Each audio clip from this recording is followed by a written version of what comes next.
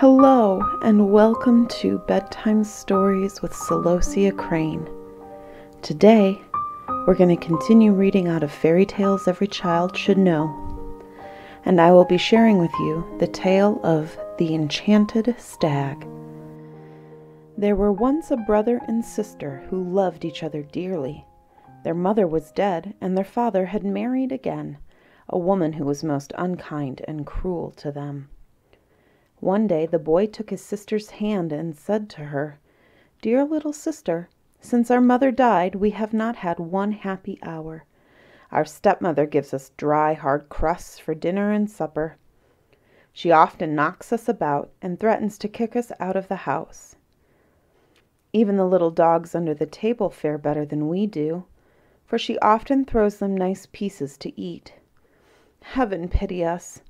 Oh, if our dear mother knew! Come, let us go out into the wide world." So they went out and wandered over fields and meadows the whole day till evening.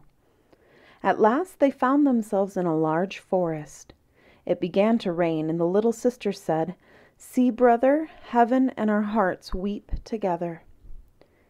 At last, tired out with hunger and sorrow, and the long journey, they crept into a hollow tree, laid themselves down, and slept till morning. When they awoke, the sun was high in the heavens, and shone brightly into the hollow tree. So they left their place of shelter and wandered away in search of water. "Oh, I'm so thirsty," said the boy. "If we could only find a brook or a stream." He stopped to listen and said, "Stay! I think I hear a running stream." So he took his sister by the hand, and they ran together to find it. Now, the stepmother of these poor children was a wicked witch. She had seen the children go away, and, following them cautiously like a snake, had bewitched all the springs and streams in the forest. The pleasant trickling of a brook over the pebbles was heard by the children as they reached it, and the boy was just stooping to drink when the sister heard in the babbling of the brook, "Whoever drinks of me, a tiger soon will be." Then she cried quickly, "Stay, brother, stay! Do not drink, or you will become a wild beast and tear me to pieces." Thirsty as he was, the brother conquered his desire to drink at her words and said, "Dear sister, I will wait till we come to a spring." So they wandered further, but as they approached, she heard in the bubbling spring the words, "Who drinks of me, a wolf will be." "Brother, I pray you, do not drink of this brook. You will be changed into a wolf and devour me." Again, the brother denied himself and promised to wait. But he said, "At the next stream I must drink. Say what you will, my thirst is too great." Not far off ran a pretty streamlet, looking clear and bright, but here also in its murmuring waters the sister heard the words, "Who dares to drink of me, turned to a stag will be." "Dear brother, do not drink," she began, but she was too late, for her brother had already knelt by the stream to drink, and as the first drop of water touched his lips, he became a fawn. How the little sister wept over the enchanted brother, and the fawn wept also. He did not run away, but stayed close to her, and at last she said, "Stand still, dear fawn. Don't fear. I must take care of you, but I will never leave you." So she untied her little golden garter and fastened it around the neck of the fawn. Then she gathered some soft green rushes and braided them into a soft string, which she fastened to the fawn's golden collar, and then led him away into the depths of the forest. After wandering about for some time, they at last found a little deserted hut, and the sister was overjoyed, for she thought it would form a nice shelter for both of them. So she led the fawn in, and then went out alone to gather moss and dried leaves to make him a soft bed. Every morning she went out to gather dried roots, nuts, and berries for her own food, and sweet fresh grass for the fawn, which he ate out of her hand. And the poor little animal went out with her and played about as happy as the day was long. When the evening came and the poor sister felt tired, she would kneel down and say her prayers, and then lay her delicate head on the fawn's back, which was a soft, warm pillow on which she could sleep peacefully. Had this dear brother only kept his own proper form, how happy they would have been together. After they had been alone in the forest for some time, and the little sister had grown a lovely maiden, and the fawn a large stag, a numerous hunting party came to the forest, and amongst them the king of the country. The sounding horn, the barking of the dogs, the holla of the huntsmen, resounded through the forest, and were heard by the stag, who became eager to join his companions. "Oh dear," he said, "do let me go and see the hunt, for I cannot restrain myself." And he begged so hard that at last she reluctantly consented. "But remember," she said, "I must lock the cottage door against those huntsmen. So when you come back in the evening and knock, I shall not admit you unless you say, 'Dear little sister, let me in.'" He bounded off as she spoke, scarcely stopping to listen, for it was so delightful for him to breathe the fresh air and be free again. He had not run far when the king's chief hunter caught sight of the beautiful animal and started off in chase of him. But it was no easy matter to overtake such rapid footsteps. Once, when he thought he had him safe, the fawn sprang over the bushes and disappeared. As it was now nearly dark, he ran up to the little cottage, knocked at the door, and cried, "Dear little sister, let me in." The door was instantly opened, and oh, how glad his sister was to see him safely resting on his soft, pleasant bed. A few days after this, the huntsmen were again in the forest, and when the fawn heard the holla, he could not rest in peace, but begged his sister again to let him go. She opened the door and said, "I will let you go this time, but pray do not forget to say what I told you when you return this evening." The chief hunter very soon espied the beautiful fawn with the golden collar, and pointed it out to the king, and they determined to hunt it. They chased him with all their skill till the evening, but he was too light and nimble for them to catch, till a shot wounded him slightly in the foot, so that he was obliged to hide himself in the bushes, and after the huntsmen were gone, limped slowly home. One of them, however, determined to follow him at a distance and discover where he went. What was his surprise at seeing him go up to a door and knock, and to hear him say, "Dear little sister, let me in." The door was only opened a little way and quickly shut, but the huntsman had seen enough to make him full of wonder, when he returned and described to the king what he had seen.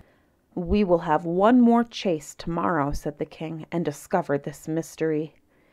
In the meantime, the loving sister was terribly alarmed at finding the stag's foot wounded and bleeding. She quickly washed off the blood, and after bathing the wound, placed healing herbs on it, and said, "Lie down on your bed, dear fawn, and the wound will soon heal, if you rest your foot." In the morning, the wound was so much better that the fawn felt the foot almost as strong as ever. And so, when he again heard the holla of the hunters, he could not resist. "Oh, dear sister, I must go once more. It will be easy for me to avoid the hunters now, and my foot feels quite well. They will not hunt me unless they see me running, and I don't mean to do that." But his sister wept and begged him not to go.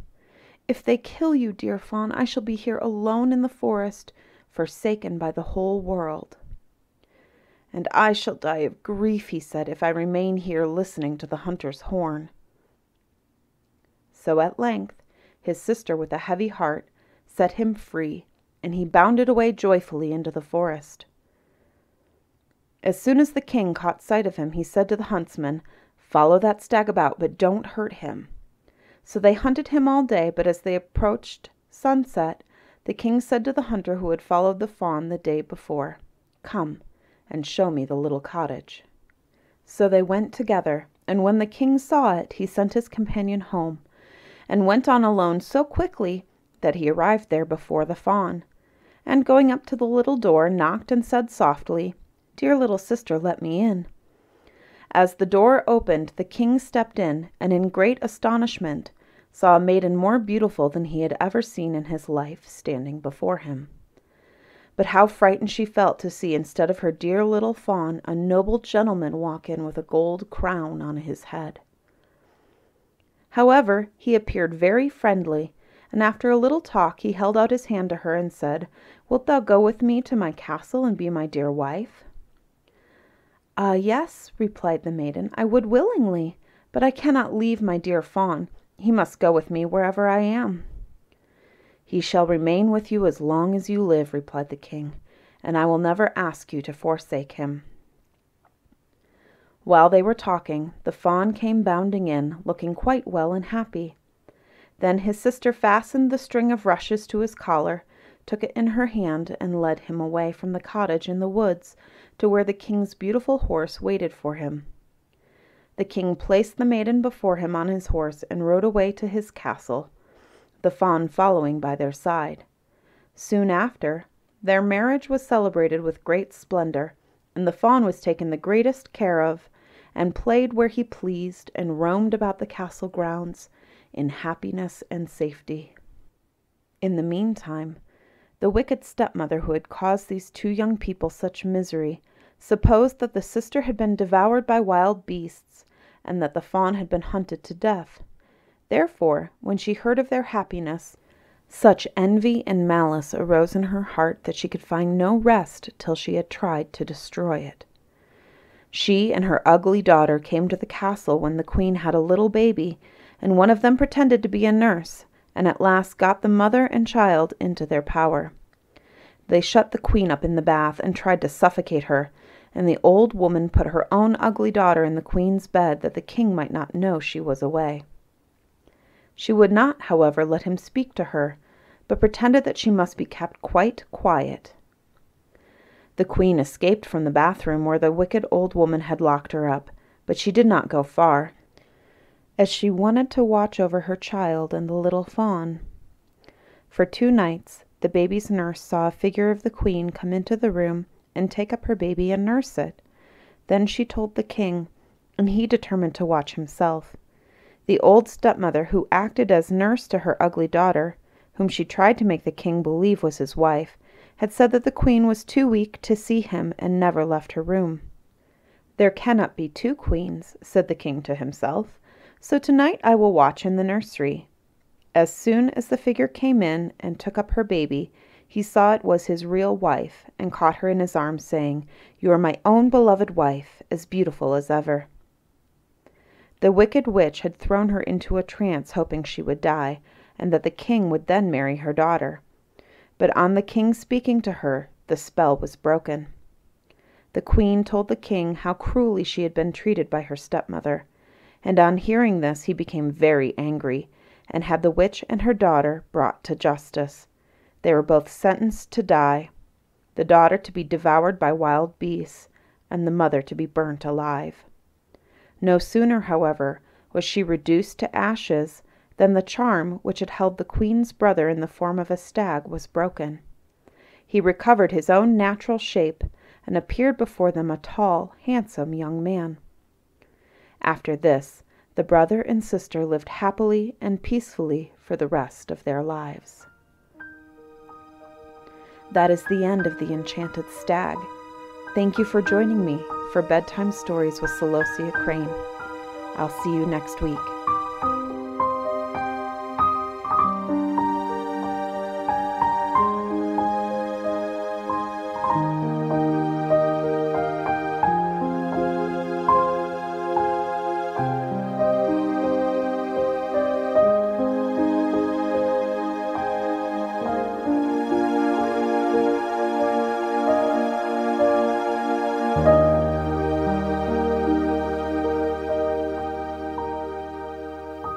Bedtime Stories with Celosia Crane is produced solely through the support of my patrons on Patreon. To become a patron for as little as $1 a month, please visit www.patreon.com/Celosia Crane.